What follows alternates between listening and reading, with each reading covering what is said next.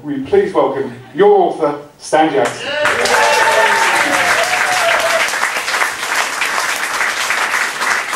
Oh, how embarrassing is this? It's this poacher turned gamekeeper role. It just doesn't sit very comfortably, you know. I was standing there thinking to myself, you know, Joe Brand and Digby Jones and my colleague JJ, and I thought, blimey, the speaker tonight must be good. And then the penny dropped. And I thought, oh, dear, dear, dear. But the use of the word expert took me straight back to my school days. Because I had a teacher who specialised in ritual humiliation. And he would call me out, "Jackson, I want you to stand on that chair." Yes, sir. "I want to tell you, Jackson, you must never describe anybody as an expert." "Oh, no, sir." "Why that, sir?"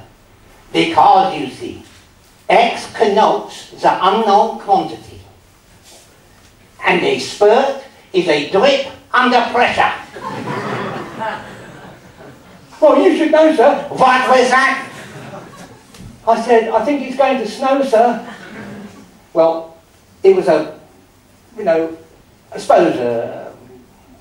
one way of getting used to the idea of speaking to people on the telephone a few years later. Not 150 yards from here, just down the road in Thayer Street, when we had some bizarre phone calls. I'll give you a couple, if I may, just to see what I mean. We had one from Ruby Wax, and one from Dicky Bird. Dicky Bird, if you remember, had just published the best-selling autobiography, sporting autobiography of all time at that time, and said to have made £1 million.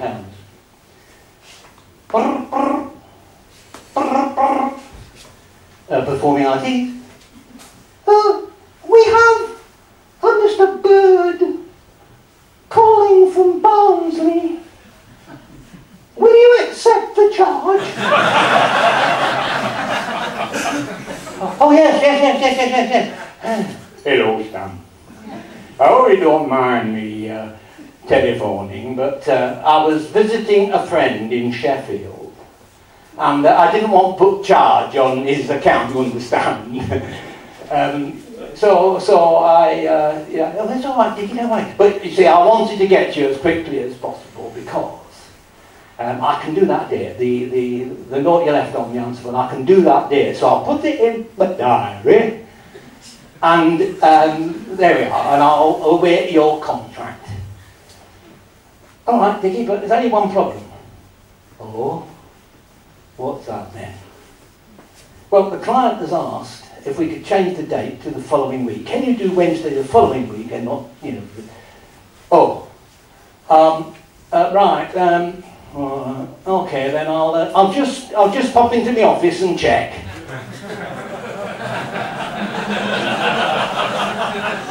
Now, if Top Gear ever introduces a new feature, the quickest and most efficient way of going from Sheffield to Barnsley, the time to beat is 4.5 seconds.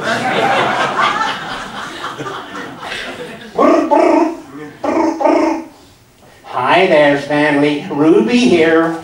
Tell me about cricket, Stanley." I should explain that we had sent a contract to Ruby Wax. She was going to host a cricket benefit for Paul Weeks. I don't know whether you know Paul Weeks, but he had a benefit season a few years ago for Middlesex, I believe, and most of you know what a benefit is. At the end of the season, a cricketer who's been loyal, they have a big dinner probably on Park Lane, and they raise money for the cricketer. "Does he need the money, Stanley?" Well, yes. "Is he famous, Stanley?" Well, in a manner of speaking, you know. "Has he got two families, Stanley?" But not as far as I know, Ruby. "You know, like Ian Botham." Oh, dear. Now, by now, I have Iris and JJ standing behind me telling me to tell Ruby all about taking guard, leg breaks, off breaks, googlies and Chinamen. Meanwhile, Ruby's conducting 2 other telephone conversations at the other end with Ed Bye and her agent Maureen Vincent. So the scope for confusion exists. Did you say googly, Stanley? Yes, Ruby. Is that what they keep in their box, Stanley? Well, yes. And when they take guard, Stanley, what are they trying to protect? Well, I mean, normally they're middle stump. Cricketers have a middle stump, Stanley? Well, yes. What's it for, Stanley? Well, it's to bowl a maiden over, Ruby. Can I say that, Stanley? Well, I'd rather think you're going to, Ruby. And that's how you get a briefing with Ruby Max. And it's detailed. But sometimes it's conversations you bump into people you're not expecting it at all. I mean, Iris and I were on our holidays in west coast of Scotland one year, and I did a very interesting thing. I walked into the local newsagent, and I said, could I have a Daily Mail, please? And she said, would that be today's? Or yesterday's? So I said, well, you know, we're not used to a choice, quite honestly. But if I have a choice, then, well, I think today's. Oh, would you like to come back tomorrow? So there we are. There we are. Just one more. Just one more. When a speaker gets to this stage, a professional speaker, they look around the audience and looking for a big finish, you know? And most of the ones I'm looking at now have got that sort of look of panic on their face. And I can hear the rustle of a super injunction, you know, at 20 yards. So I will just comment on one particular person who is in the audience, who's absolutely amazing. He was the voice of racing for so long. Wherever he is, please, a round of applause for Sir Peter O'Sullivan.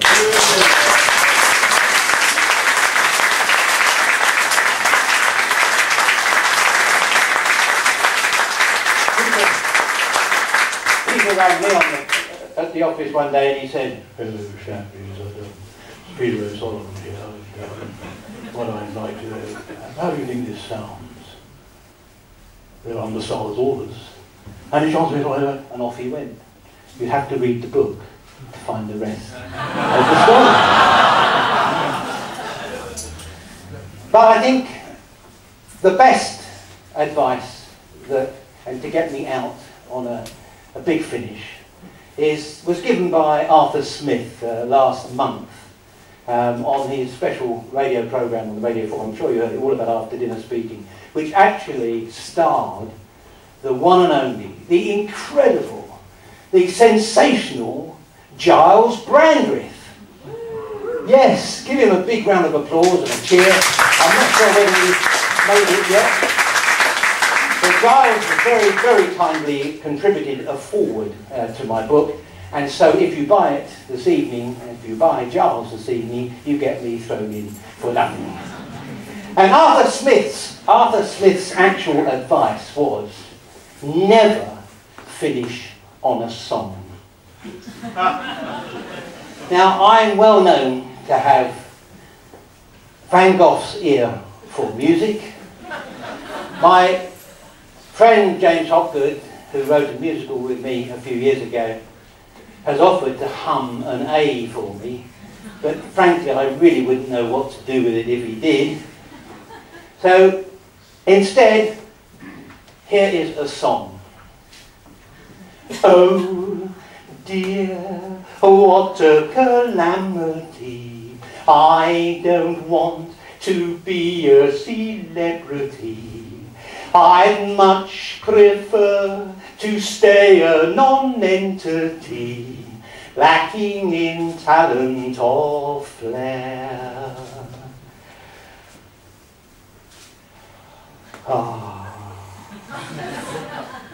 But I've been reduced to selling these anecdotes, authentic true stories with numerous direct quotes, completely unaided by PowerPoint prompting notes, just embellished a touch here and there.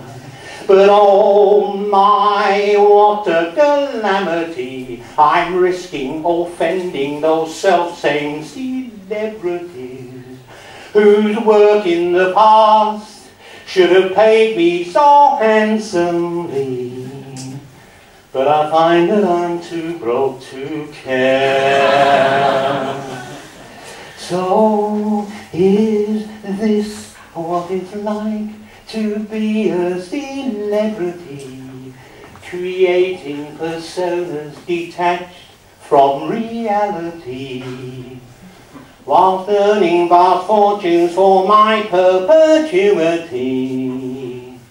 Then it's a burden I'm willing to bear, for it promises to buy me a crate of fine Burgundy, a day at the races, a season at Highbury. Alas, my team opted for eminent obscurity. In short, they are no longer there. But if I can retain a semblance of sanity by keeping in line with the bulk of humanity, then I might just avoid a nasty calamity and leave memorable thoughts you can share.